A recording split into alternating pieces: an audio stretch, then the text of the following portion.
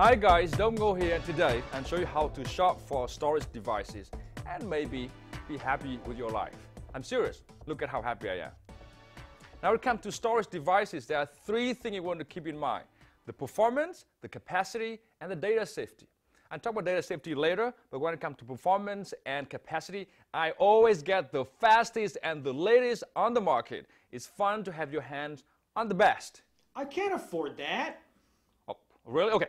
All right. In that case, I'll talk about picking and choosing and balancing the two, the performance and the capacity, so that people like my friend James here can afford them. Now, there are three types of storage devices. The first one is the internal drive. If you're buying one as a main drive to host the operating system, this is where performance is very important. In this case, you're going to choose a smaller size solid-state drive, maybe 120 gig or 240 gig, about $200 or less, to use for this purpose. You can always extend the storage of a computer by using an external drive, or in case of a desktop computer, you can also use another regular hard drive as a secondary to host data.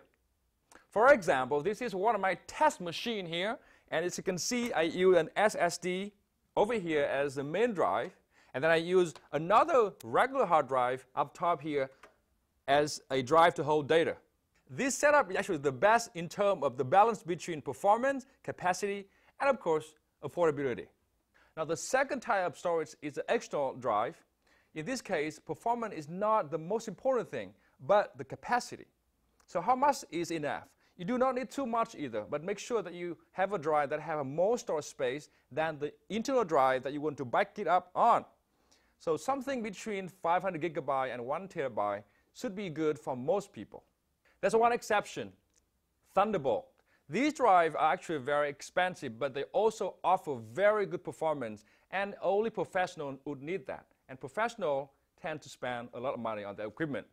Now the last type of storage device is the network attached or NAS server, such as this Synology right here.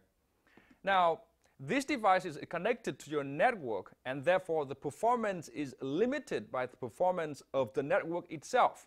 And a gigabit network, which is the fastest option for consumer, caps at about 130 megabytes per second.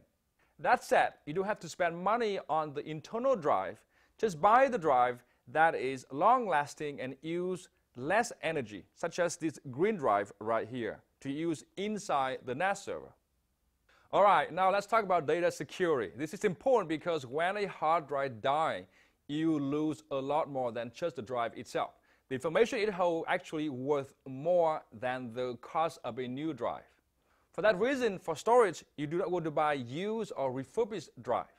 You also want to buy a drive for the right environment. For example, this lossy rugged drive right here, it can handle shock and drop, and is good for people who work in the rough environment.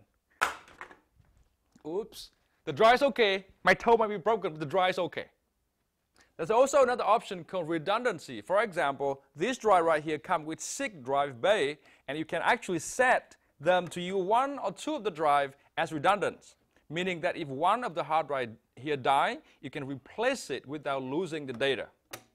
And finally, backup. Instead of buying just 1 portable drive right here, you buy 2.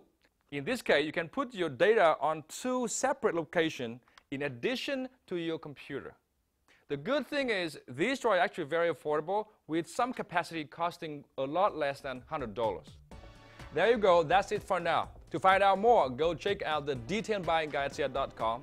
If you have a question or you want to find out how happy I really am, you can reach me via Twitter or my Facebook page, and you'll be very impressed. And that's because I'm Dong Ngo, and this has been a brief guide on how to shop for your storage.